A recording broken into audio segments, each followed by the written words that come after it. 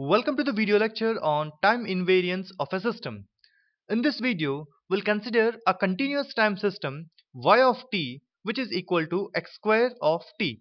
The task is to determine is this system time invariant or not.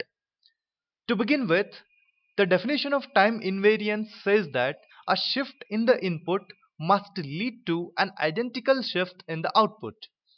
So what we do initially is we'll consider a shift in the input, and we already know that x of t is the input and y of t is the output.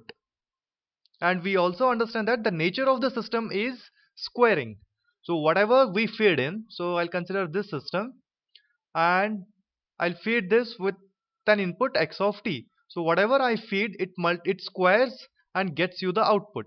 So y of t is equal to x square of t. So the nature of the system is squaring. So to begin with, I'll consider an input x of t and a shift in the input x of t minus t naught. Now I give this to a system of operator h, so that I'll get the output y of t. So the nature of the system says that it squares and gets you the output. So if I feed x of t, I get x square of t.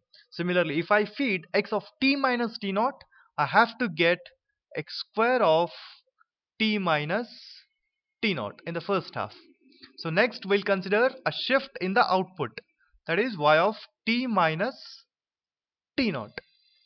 I already have the expression for y of t. To get y of t minus t naught, I have to replace every t with t minus t naught in the expression of y of t. So therefore I get y of t minus t naught is equal to x square of, so t is there, I replace that with t minus t naught. This is there in the second half. As these two are equal, we can say that the given system is time invariant.